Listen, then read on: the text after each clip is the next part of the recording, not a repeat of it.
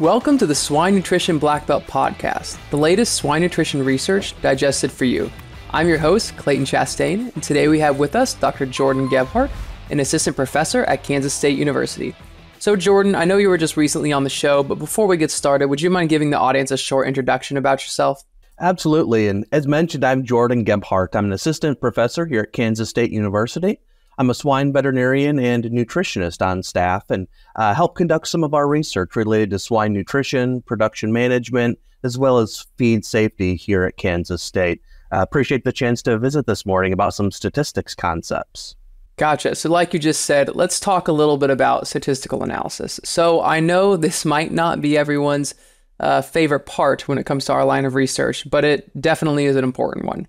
So what would you say are some of the main shortcomings with statistical analysis? Absolutely. And as we talked about a little bit in our previous recording, the concept of experimental design is very, very important. We need to have the statistical component in mind when we design our experiments, but then also once we have that information, the statistical analysis is a very important step to make sure that we can interpret our data properly.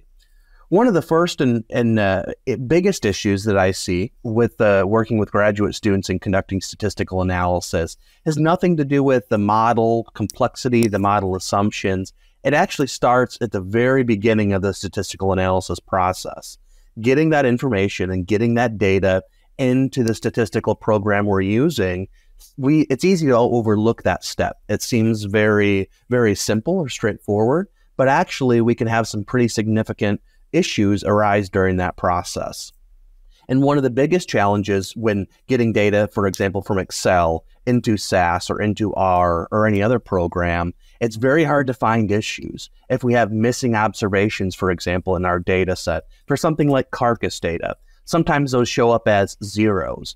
If we read that data directly into our statistics program and analyze the data, if there are some of those things like a zero, we may not notice that. But it nonetheless would be incorporated into that analysis and be very difficult to detect. Therefore, I think visualizing the data that we're using is really, really important. Something like box plots or histograms can help us detect some of those outliers, or even prior to that, just true data entry or data handling errors. So one of the first and foremost areas to start with statistical analysis is making sure we get our data into the program we're using properly and making sure we're not having any issues within that step.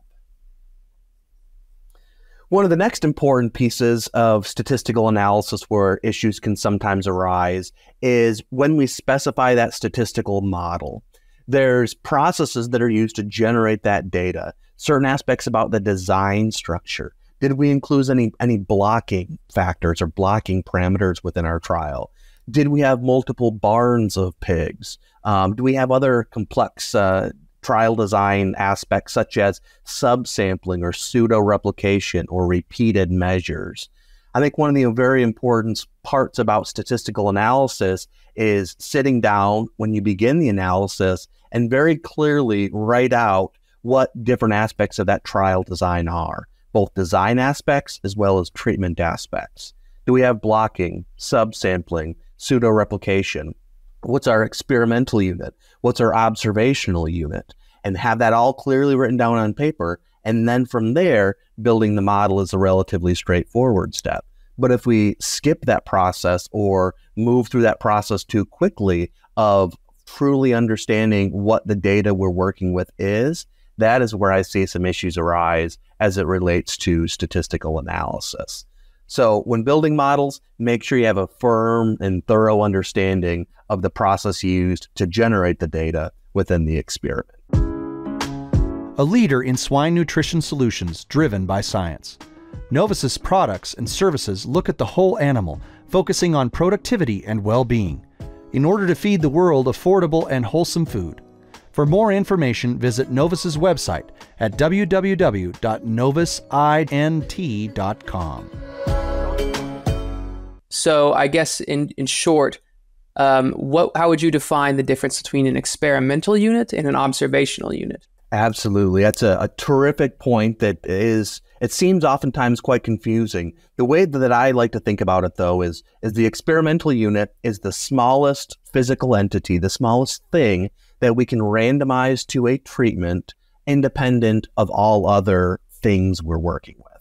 For a nutrition trial, for example, if we're assigning a certain diet to a feeder, which is a pen of pigs, that entire pen of pigs is the experimental unit, because an individual pig within that pen is not independent of the other pigs within that pen as well. So in that case, the smallest unit assigned to treatment independent of other things is a pen. Something like an antibiotic injection trial, for example, where pigs in a pen can be on different treatments, something like that, the pig can be the experimental unit because it's independent of other pigs within that cohort or within that pen of animals. So that's the experimental unit. How do we randomize and how do we assign treatments to things? The observational unit, simply put, is just the thing we measure. We can measure pen weights of pigs, or we can measure an individual weight of pigs.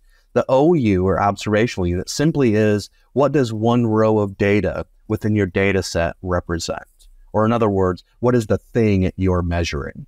Sometimes the EU and the OU can be the same thing. That makes it pretty easy. A pen of pigs is our experimental unit. We take pen weights or group weights. That's relatively straightforward. The EU and OU can be different things. An experimental unit, say in a trial, would be a pen, but then we take individual pig carcass data at the processing plant. So we have multiple observations within each experimental unit. We call that pseudo-replication or subsampling. And there's nothing wrong with it. We certainly can account for it within our statistical model, but it's not the straightforward EU equals OU situation, and our model needs to be a little bit more complex. So inherently, the EU and OU defining those are a critical first step in writing out what those are. And then once you have that, are they the same thing? Are they different? Then generating and building the model is a piece of cake.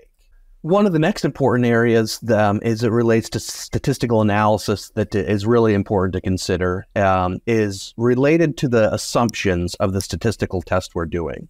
In many cases, we're doing an ANOVA, or an analysis of variance, and that ANOVA has certain assumptions in order for our interpretation to be valid.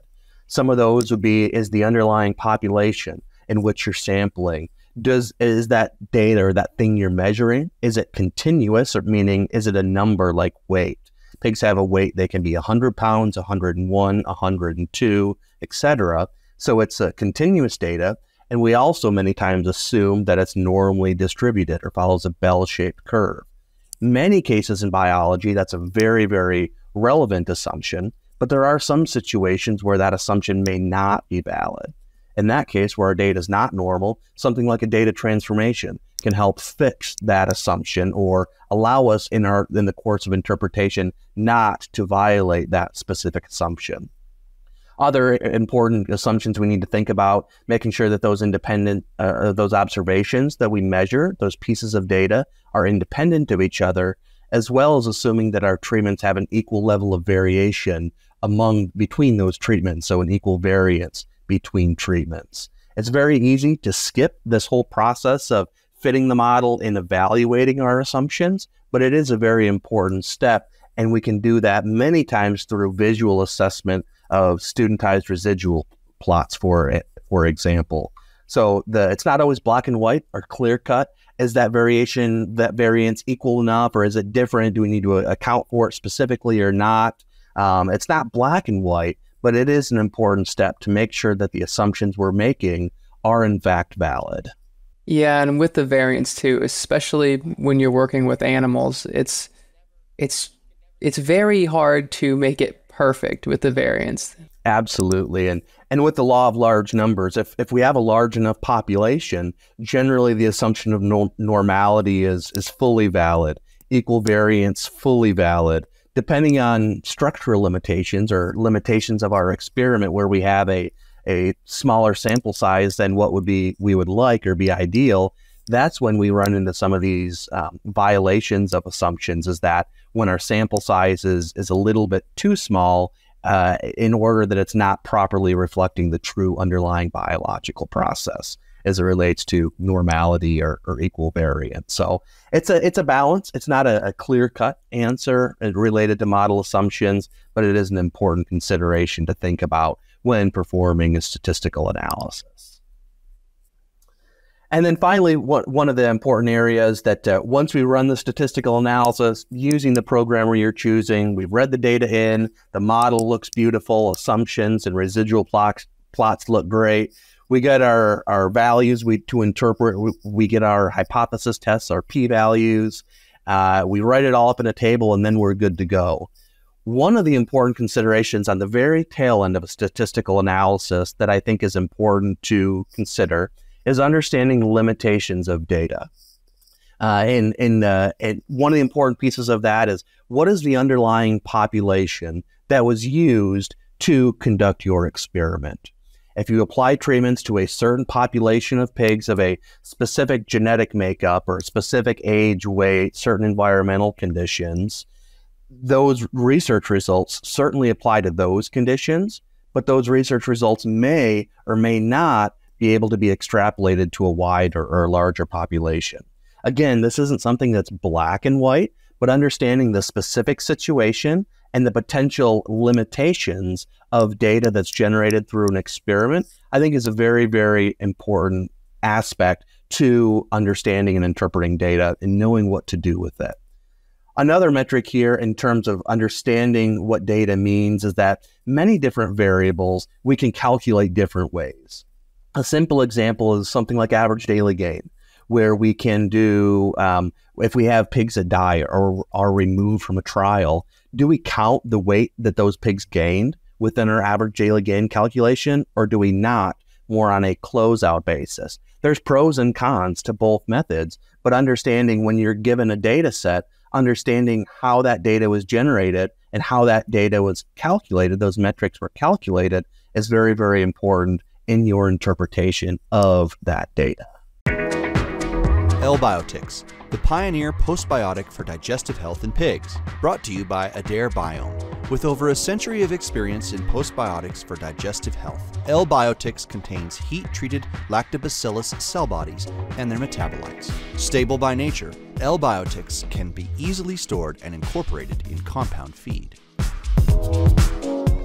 So I guess just having a plan, I'd agree that just having a plan before you go in and making sure that you're trying to make it as accurately as possible without influencing one treatment over the other is, very important. Absolutely. And so those are some of the key areas that as I work with students and work on statistical analysis and swine nutrition, swine production medicine, those are some of the key areas that I try to help students understand early on in their programs to ultimately have the greatest success and most valid interpretation of all the hard work that goes into conducting a trial.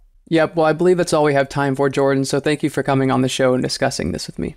Absolutely. Thank you very much. Yep. And everyone else, thank you for listening to the Swine Nutrition Black Belt podcast. Please visit us at swinenutritionblackbelt.com and don't forget to subscribe to our podcast channel so you won't miss out on the next episode. See you next week. Hey everyone. We're always searching for the latest and greatest research to share each week. If you have a swine nutrition related research trial and would like to come on the show and share it with us, feel free to email the details about your research to hello@wisenetics.com.